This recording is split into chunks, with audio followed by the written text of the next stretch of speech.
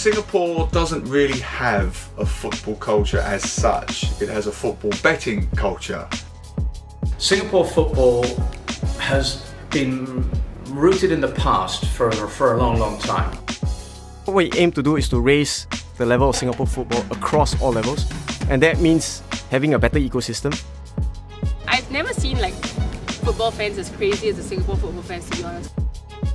You know, I played for 5 clubs. I won 8 titles for Singapore Cup. I was 3 times Player of the Year, 3 times top scorer. I scored 387 goals. Future of Singapore football. I really hope that there's progress.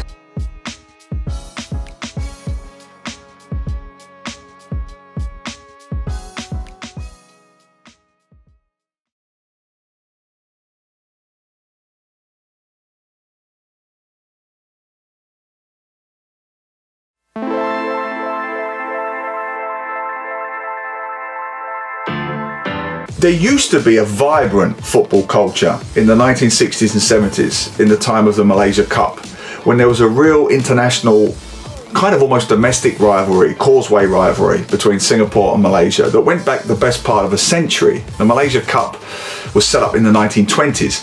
So you had this 70-ish year history between Singapore and Malaysia, a real Liverpool, Man U, Celtic, Rangers, Barca, Real Madrid kind of rivalry that was intense and visceral and real and guttural, and you could feel it. I arrived in Singapore in 1996. The Malaysia Cup ended in 1994 because of too much match fixing. I mean, Singapore's participation in the Malaysia Cup ended in 1994. And they set up their own league in 1996, hoping that you would get this hangover. And initially, yes, but several things happened. The first thing was they realized very quickly you can't cultivate a rivalry overnight. It has to be established over years and decades and go from generation to generation. You can't create a Liverpool-Everton type rivalry overnight.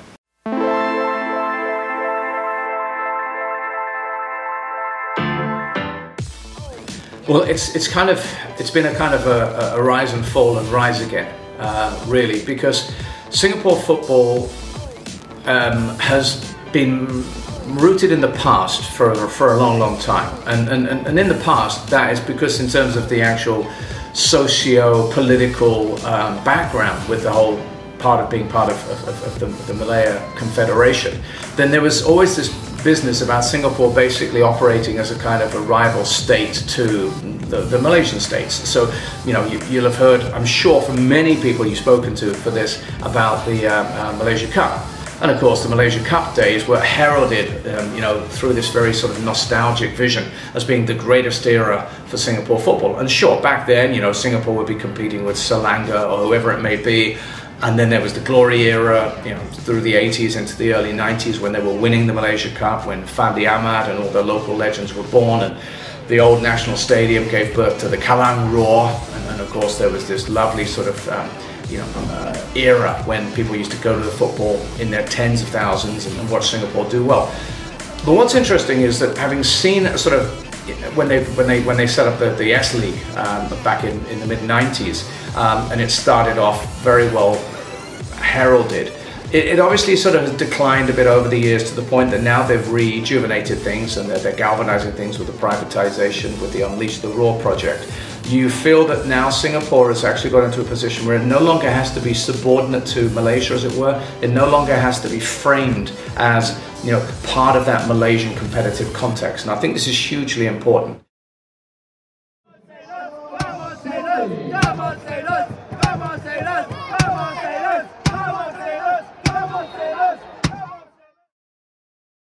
Hi, I'm Eddie. I'm 34 and I support the Lion City Sailors.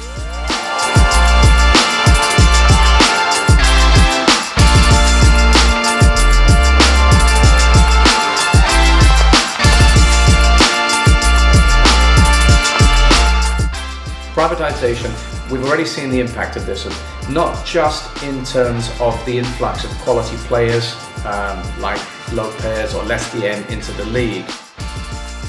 but also because we've seen Lion City Sailors develop an elite academy, which is really sensational. Building facilities, which are going to just drag things up to the next level.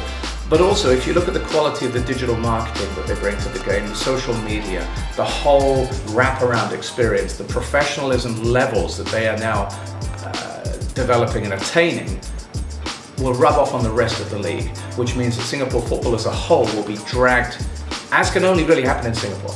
You know, this is a country that went from no Formula One to the world's first ever street circuit night race in about 10 months. So this is a can-do country. And with this in place, I think we're going to see very rapid growth. I think it's a model to, in my opinion, it's a model to follow. Huge investment into the playing roster, into the staff, you know, to get good quality, high caliber coaches in. You know, I think will definitely aid the players and the development of the club on and off the field as well. I think we have good examples in the region. You know, a few other clubs who are doing well and have qualified for the next stage of the AFC Champions League as well. So I think for Singapore football, yeah, I think the Lion City Sailors are showing the way forward. And for me, in my opinion, in the near future, it's the way to go. Yeah. Lion City Sailors was obviously rebranded from Home United. So Home United was a club that I followed for decades. Okay, for decades, and basically when they rebranded, it became Lion City Sailors. So it means a lot to me because I followed it for years and years. But I think it also heralds the dawn of a new era for Singapore football with the investment that they've put in. So, you know, I hope not only that Lion City Sailors does well for Lion City Sailors, but also for Singapore football. Yeah.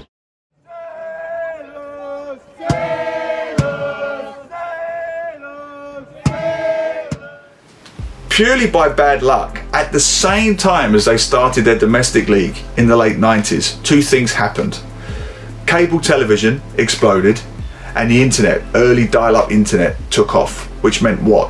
For the first time ever, Singaporeans were exposed to English Premier League and other leagues, but particularly English Premier League, live on a weekly basis like never before. So just as you're hoping for your domestic league to go up, you've got this EPL rocket going to the moon. And so as a consequence, you know, domestic football plateaued just as EPL skyrocketed. And it wasn't apples and oranges, it was apples against an entire fruit orchard. There's no way that domestic football in its infancy, small domestic Singaporean football, can possibly compete with this EPL juggernaut. So it just crushed this nascent domestic league. It was almost stillborn.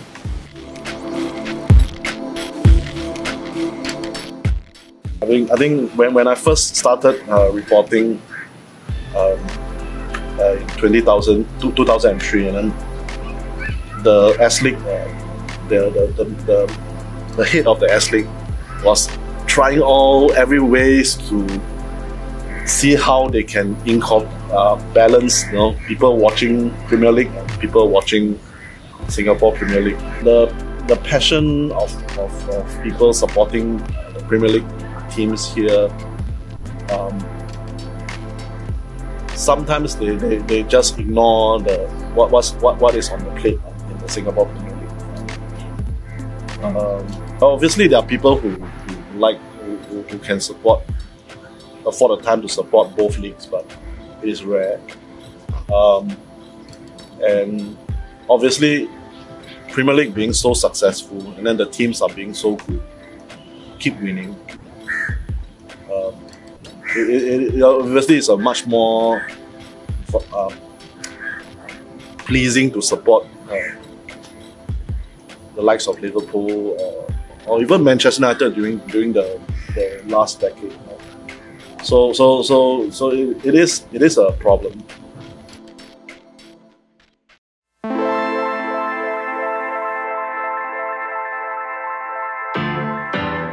For people who don't know, Singapore is like you have 2 million, 5 million people.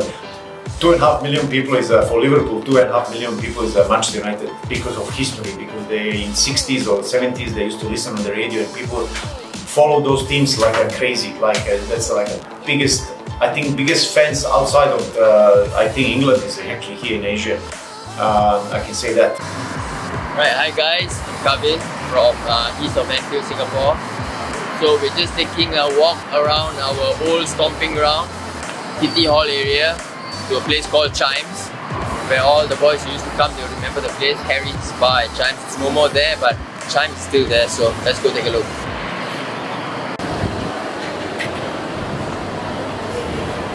This whole stretch used to be Harry's Bar, and all the boys would all be here, all in red. So like even in like a game against Man United or something, the United fans, they don't walk by here, they are all parked over there. So they know that if they come here, some kind of trouble will spark. We start singing songs like If I Had the Wings of a Sparrow, those kind of things. So they'll get picked. Yeah. We used to hang out here all the time. And yeah. Then recently we watched the Champions League final against Spurs over here. We used to record Berlin Bar. I don't think so it's still around. So, yeah, this is where it kind of started off for us.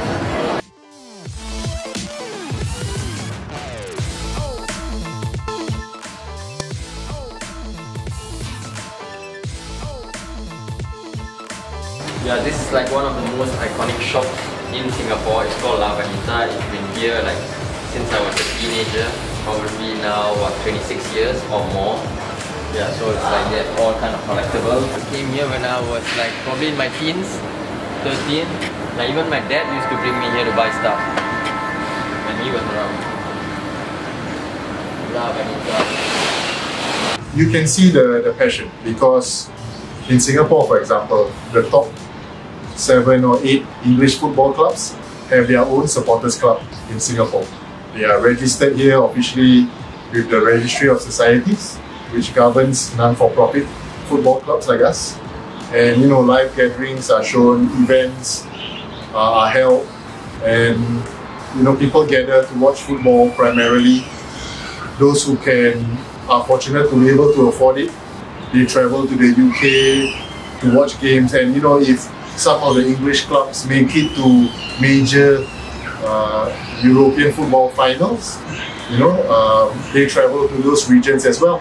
The Chelsea Football Club, for example, we participated in the Europa League final in Baku, and you know, many fans from Singapore went to attend the game, and you know, it wasn't easy getting there. For example, there's no direct flights, you had to intercross from different countries, but there comes the passion, where people made the game, and thankfully we won that final.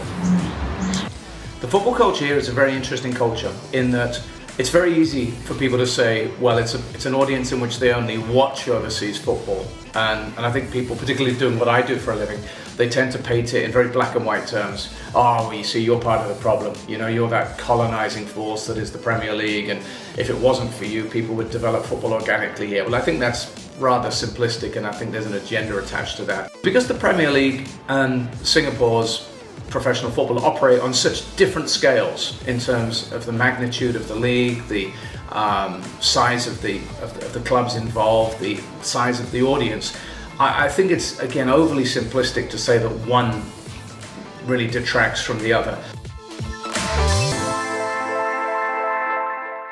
When you talk about the Premier League and football in Asia, in Singapore, you have to talk about gambling.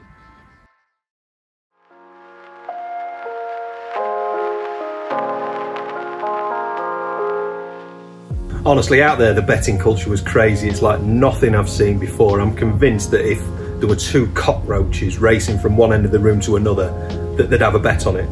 But I saw it all at first hand. I presented a show called Football Face Off in 2012, 2013. So I was the presenter, and I had a special guest every week.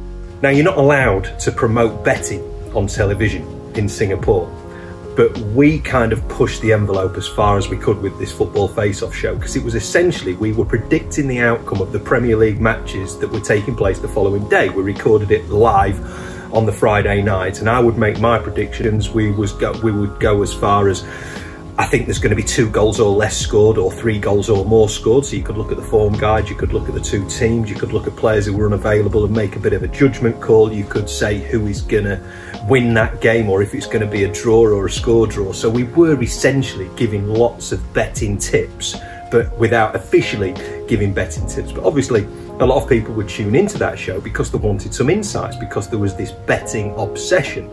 And so I remember being at a taxi rank after we'd done a few shows, and I think I must have had a decent run of form, which a lot of it's pure luck, isn't it?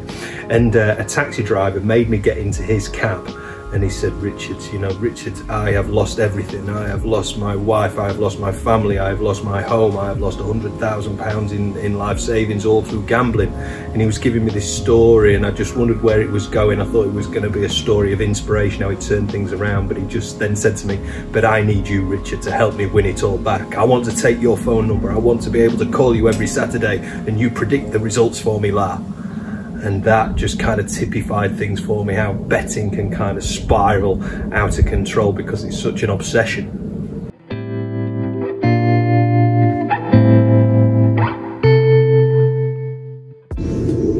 Well, the betting culture and the football culture, I would say, are like, you know, next to each other, right? They're right next to each other, and it's very, very difficult to, I would say, not talk about it, especially as a football fan or even someone working in football, because I see it a lot in the culture here. You know, people come to games just to bet, actually, to be honest, because you can honestly make a lot of money. I think it can be quite toxic, to be honest, if you're just going to look at football as a means of making money and betting, because personally I've seen for myself some of my friends that I've, you know, worked with as well, who are very into the betting scene, and it does affect the mentality and the growth and the health of the sport. I would say Singapore doesn't really have a football culture as such. It has a football betting culture, which is a little controversial, but in my 20 odd years of being in Singapore, they have this mentality where they like to have an interest. People don't just want to watch the game necessarily for its own sake. They want to have an interest, an edge, a reason beyond the sport itself to watch it. So they invariably gamble as well. So, for example, per head of population, Singapore has the highest rate of sports gambling in the world, second only to Australia. So football culture, not quite. Football betting culture, most definitely. I think it should just be taken as a sport itself and not linked to betting, because that's how you can really enjoy the game. If you're going to watch the football game, don't just look at it as a way to make money, because that just ruins the way, you know, ruins your whole experience of the game. And I'm absolutely against it, to be honest, but I see why people want to try and make money out of it, because it can be quite lucrative in that sense. But I think there has to be a limit, you know, and perhaps I'll be really happy if they stop. You know, they actually made betting illegal in the Singapore Premier League, to be honest. But it's going to make a lot of people unhappy, but for me, I think it helps the sport.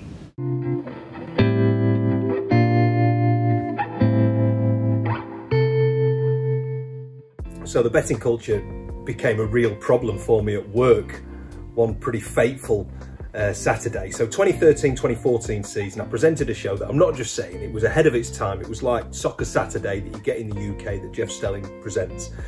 But as well as bringing updates about the scores, we were able to show the Premier League goals just like that. So for this particular show, I desperately needed my producer to be bang at it. He needed to be able to give me up-to-date information all the time, because I'm presenting a 3-hour live show with no advert breaks, with 2 guests, including Paul Parker, the ex-Manchester United international, and Neil Humphreys, who is an author, comedian, very, very funny and, you know, very knowledgeable man when it comes to football. So you need the information in real time so that you can relay it to the viewers. Now, unfortunately, my producer was a gambling addict, and he used to bet big money on odds on certainties. So on this particular Saturday, towards the end of the football season, he put $50,000, or it was £50,000, the equivalent of, on Manchester United to beat Cardiff. Now, with 5 minutes to go, Manchester United were losing against Cardiff. I've not heard anything from my producer for 5-10 minutes, and there must have been things happening. So I'm having to just somehow keep this train on the rails without any information coming from the cockpit at all. And after the show finished, I found out about this, and for that whole period of time, he's just standing in the control room banging his head against the wall. I think luckily for him, I think Manchester United nicked a couple of goals at the end and he managed to save his money, but that is how pervading, all pervading the betting culture is. Now it can affect things. Thankfully, we turn to some lighter news: crippling gambling addiction in Singapore. I think when it comes to raising the standards in Singapore, there are lots of issues that all kind of combine. I think the gambling issue is certainly a factor. You have a problem with middle-class parents in Singapore who don't see sport, professional sport, as a career option. A lot of people want their children to go and work in the city, they want them to be marketeers and all the rest of it. They don't necessarily see a pathway into becoming professional athletes. Traditionally, academics have come first, and second and third and fourth and fifth in Singapore, and football has been left behind.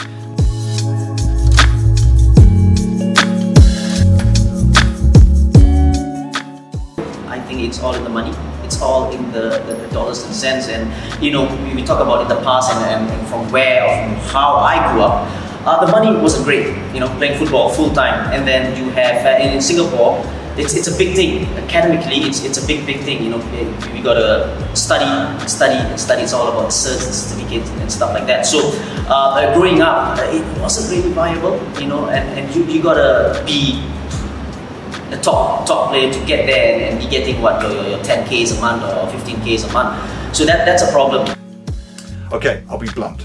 We are a 70% Chinese majority nation, and our majority race does not want to play the game. And every time I go into meetings with the Football Association of Singapore or other stakeholders, and they say, Neil, we need to come up with ideas to get people to play the game. Get the Chinese to play. Can't say that. That's too sensitive. Then the conversation's over. No self-respecting parent in this tiger mum culture is going to say, my kid can be a professional footballer. He doesn't have anywhere to play. We don't have any space. So just play the odds. The law of averages suggests that chances of him being funneled, finding a pathway to become a professional footballer, are negligible. So go be an accountant, go be a doctor, go be an engineer. All wonderful careers, by the way. Do not, under any circumstances, become a footballer. The biggest thing is to let them know that there's life, there's a career after football. Because the idea is still that, you know, once you finish your playing career at about 30, 35, what next? When parents look at the situation, they're thinking that, you know, why should I put my kid through all the uncertainties? So it is a problem. Parents aspire their children to be professionals, such as doctors, bankers, lawyers. Football or sports as a whole is down the pecking order. In my opinion, if we could do something to change this, would be to encourage more children to take up sports and football in particular when they are younger, and to cultivate a culture that enjoys football as a long-term career for themselves.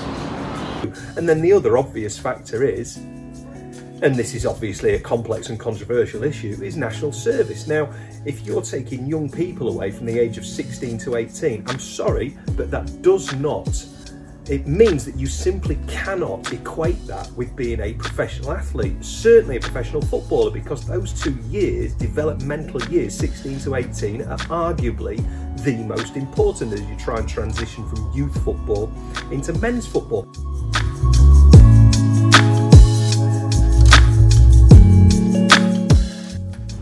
There are really top talented boys that can come out and find ways that they could provide service to the country.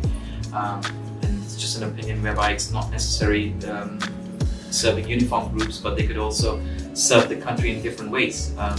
But then it's then at some stage you might be opening a can of worms, right? And then you've got floodgates of applicants saying that, oh, I could do this, and then it sort of gives national service, the positioning of national service in a very bad light, whereby there's no sense of pride in serving your country. It's a very it's volatile. It's a question whereby it has to be looked at on a case-by-case basis. And if you have a talented boy at some stage whereby he could bring dreams to the country, and that's something obviously we can look at it when that position arrives.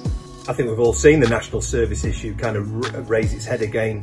You know, over the last year or so, we've seen young Harry Birtwistle try and renounce his Singaporean citizenship in order to join Wolves. I mean, what an opportunity for the young lad to become a Premier League footballer, but obviously you've still got this national service issue looming large. The same thing happened to Ben Davies, who managed to get a contract at Fulham. He's now doing very well at Oxford. So this is the problem, isn't it? You know, the two just don't go together. If you want a culture of encouraging professional sports people in Singapore, then national service is an enormous stumbling block. So Singapore have essentially lost a couple of flagship players. You never know, that could have added real substance to the national team if they'd have made themselves available. And eventually it does from Birtwistle! And it's all because those lads chose attempting to become professional footballers over national service, something that would, in all likelihood, have killed their footballing aspirations in a heartbeat.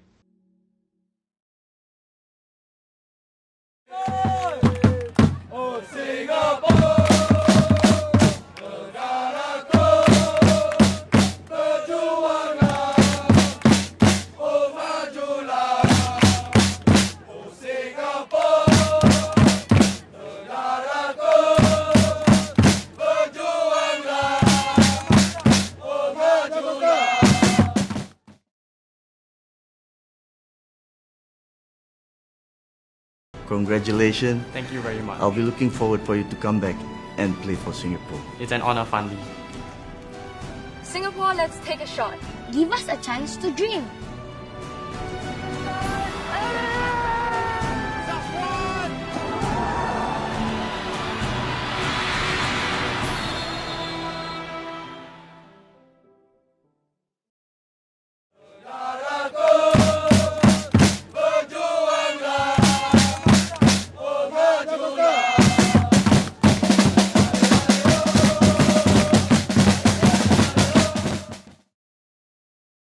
Jude Bellingham, greetings from Borussia Dortmund. I'd like to wish you and everyone in Singapore all the very best in your sporting success, and I hope we are able to come to Singapore sometime soon to share our BVB philosophy and develop the talented youth in Singapore. Take care and stay safe. Yeah, we've signed an MOU with them, and primarily focusing on development of elite players as well as youth and coaches. One of which is for us to mentor. And I think, look, I think at the end of the day, for us as Borussia Dortmund, we're not here to come in and say, look, you know, you need to do this and this and this. I think for us, we have our own way of providing a successful model for training, be it for the youth, be it for coaches. And then what they would eventually need to do is tweak it and make it a Singapore style. We provide the basis, we provide the ammunition, we provide the sort of the know-hows, and then they cultivate it through our guidance, a Singapore way of a methodology for coaching or methodology for youth, and that's something that we are hoping that we could kick off hopefully this year, and it has been it's been a really good foresight from the government in terms of what they would like to achieve for professional football. And as far as Singapore is concerned, if you were to look into many of the playgrounds or even in the pictures, you could see young players wanting to go out there and live their dreams. And having the Unleash the Raw project gives you that opportunity to live your dreams. And we are happy to be part of that and to guide them and to at least coordinate and support them to achieve the goals that's been set out by the government. This Unleash the Raw project, which one is just came actually during the COVID time, and we are now really targeting the schools, better schools, to take ownership for their football teams, and you know, bringing the football in the schools. Yeah, I'm also playing the part for the younger kids also. There's a lot of schools in Singapore who don't have football in the schools, so we are trying to bring those schools with no football also to have kids to kick the ball and play football. And this is the huge project for the basically we're hoping that we can do in next 2034 is a kind of our goal to see where we could be in so it's just kind of unleashed Unleash the Raw, the project. So it's we just got these 10 schools. We bringing some overseas coaches also to be here around us, and together with the local coaches, so they can share some good experience from overseas, and so also to our coaches also to learn from those experienced coaches from overseas. And for the kids also it's benefits because they're getting the best coaches and best coaching philosophy, and hopefully, really, I think this is something. This project is really can really give us some really big boost in future. I know the Unleash the Roar project is a good idea with good incentives. Whether it will cut through, to use PR cliche, whether it will cut through and resonate with the public, I'm cynical. Look, I was around when we had the Goal 2010 project, which was Singapore launched the Goal 2010 project in the year 2000, and Singapore was going to qualify for the World Cup by 2010. And when Singaporeans had stopped laughing, they said, never going to happen. Oh, it's going to... We knew at the time it wasn't going to happen, but we had to get on board, Yes, we can do it. We can go from 0 to 60 in 8-9 years. We didn't even get past the first stage of Asian qualifying for the World Cup. For a nation like Singapore to get anywhere near the World Cup, first they have to be a dominant force in Southeast Asian football. Then they have to bridge the gap from Southeast Asia to the rest of Asia, particularly the best West Asian sides, Japan, Korea, and so forth. It takes a lot of doing. And then the Asian nation has to then make more of an impact at the World Cup, and we haven't really seen that too significantly in the history of World Cup so far. So let's take that with a pinch of salt, and let's just understand that for what it is. We can't get past the bottom. We can't get on the bottom rung of the ladder. Look, it's a great idea, great initiative. The key development is grassroots. Get kids playing in the schools past secondary school age. Look, the history of football, and this is a global thing, has seen, for whatever reason, political reasons, personal branding reasons, people have made grand predictions down the year. And look at Pele, for example. Pele said that an African nation would win the World Cup by the year 2000. And we've got to a point now where I don't think they've got beyond the quarterfinals, right? So people have, for whatever reason, always... I used to go regularly to Asian Football Confederation events. In fact, I used to host them quite often. And back in the day, Sepp Blatter would get on stage and he would always say, the future is Asia. Just as maybe in the next week, he would be in Africa saying the future is Africa. So when somebody says we're going to qualify for the World Cup, maybe that is done for political reasons. Maybe that is done to get some kind of headline, or maybe even to get some kind of governmental support. The reality is that with Unleash the Roar, yes, a lot of the headlines will be grabbed by people saying, oh, you said you're going to do this in 2034, or you're going to do this. Ignore that. For me, the substance is in the actual methodology of the plan, which is to create an infrastructure, to create a vibrant grassroots, to improve the quality of the league, to develop pathways. This is the key to Unleash the Roar.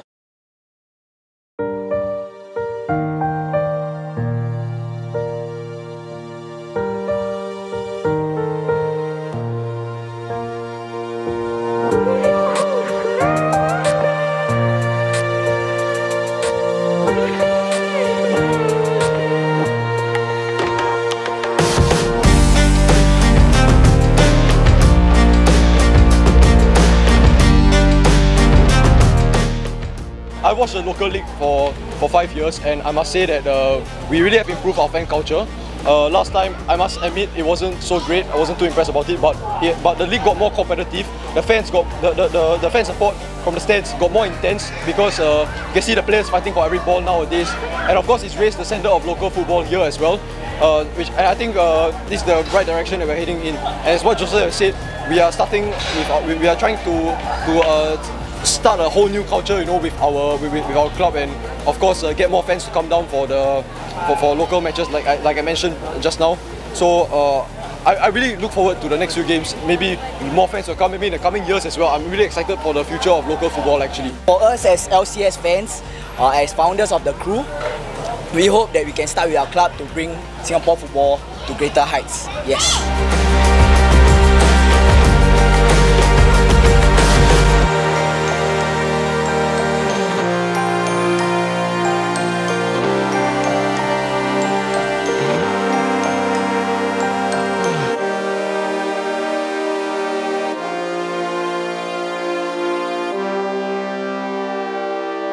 thank you guys for coming down to a local football game, because you know, we really need the support for local football nowadays, and I hope that Singaporeans watching this will come down to a game. I'm sure you guys will really enjoy it.